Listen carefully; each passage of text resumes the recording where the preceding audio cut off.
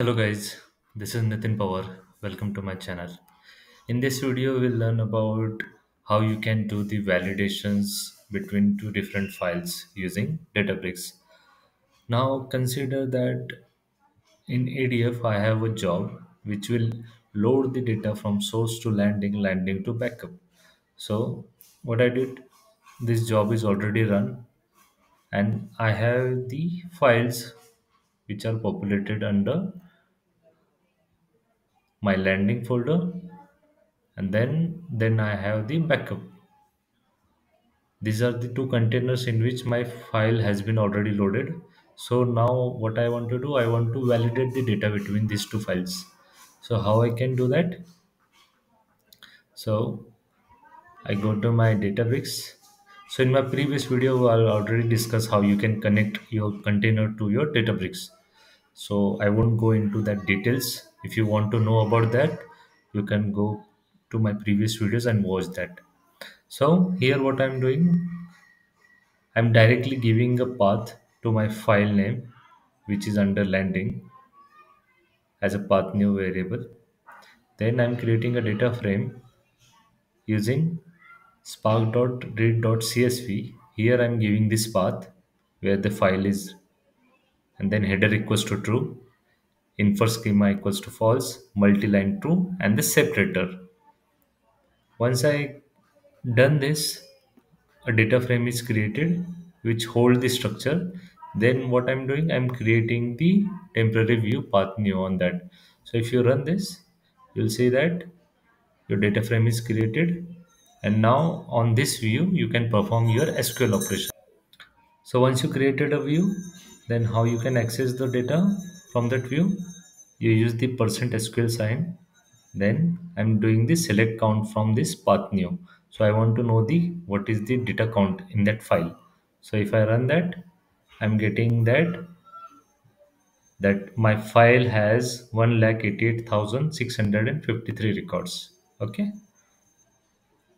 So this is the one way using this spark.read.csv you can view your file data. There is another way using the same. Again, you provide the path, give it as a proper name. I'm giving here the folder location dp underscore trans. Then create a data frame using sql context dot read dot format. You have to provide the format. What format? Our file is csv format, so csv dot option header equals to true. Yeah, that file has header. You want to infer the schema which is present in that file. Yes, multi-line equals to true, separator, pipe separator. Then dot load, you have to provide your path name. Again, here what I am doing, creating the temporary view landing vb and providing it as a dp customer transactions. So once you done that, so how you can read the data? Percent sql select count star from this landing pb. This is my view created on this particular data frame. So this is the one way, and another way is like our previous way, spark.read.csv. It's up to you which way you want to use it. Both way you will get the same count, 1,88,653. So this way you will read the file, you get the count. Now I want to find the duplicates in that record or not. So for the duplicate, you need to find out the distinct columns and then take count of those, group by those distinct columns having count greater than 1. If you run that, if your file have duplicate records, so you will get that records over here. In my case, query returns no result. It means that I don't have any duplicates for this particular set of columns. So this is the way you can find the duplicates.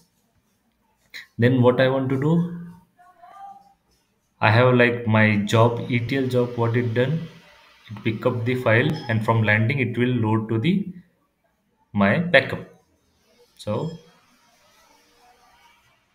in my backup I have this file. So what I'm doing, again I want to read the file. So here again I'm providing the backup file path name. reading the file using SQL context.read format, providing the format CSV dot options. Different options are there. Based on your file format, you can provide those. Then dot load and giving this photo location. And I'm creating the temporary view on top of that data frame. So once you've done that, again, like you can take the count. So you can see that my count is 5008. But my landing file, so what landing is doing? My landing file is having all the records from the source, but my backup is having only the latest records, which match as per the conditions. But my delta will have the same set of records as per the landing. So So how you do the validations? So between these two files, I'm using %SQL. I'm selecting the set of columns from the backup minus set of columns from landing. So I said query returns no results, means all the rows which are present in the backup are present in the landing file. But if I filed vice versa, I'll get more records because my backup file only have 5,000 records and my landing file has more than like 1.8 lakhs records. So, but and once you done that, what I'm doing over here, I have the delta file. So what delta files is having all the records. So if you want to compare the set of records between source and the delta, then I can do that. So how to read the data from the delta?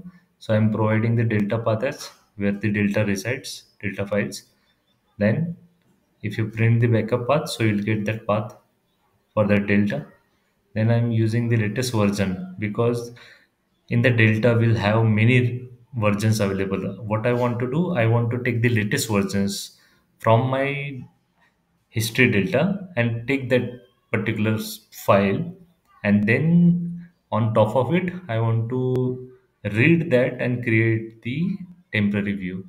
So how I'm doing it, I'm select so here I'm doing latest version spark.sql, select max version from describe history delta dot format this path backup delta path dot collect.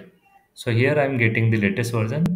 Then I'm creating the data frame using spark dot read dot format. Here I'm providing delta. Previously, if you remember, we have that CSV. Then I'm using that option version of as of, then latest version I'm selecting, and I'm loading from this particular delta path and creating the temporary view backup delta on top of it. So once you are done that, I'm selecting the count from both landing and backup delta. Select count star from row count from landing, union all. Select count star from row count as backup delta. So here, if you see that I'm taking the count from both the tables. So now you can see that my count is matching. So my delta table and my landing table have the same set of records. So this way, like if you want to validate between the two different files, take the count, perform SQL operation on top of it, you can do that either using SQL context.read format or using normal your CSV file format, reading the data from the spark.read.csv. So this is how you can do that your data validation also using your Databricks. If you have any questions on this, do let me know. I'll try to answer those questions. Meanwhile, take care. Thank you so much.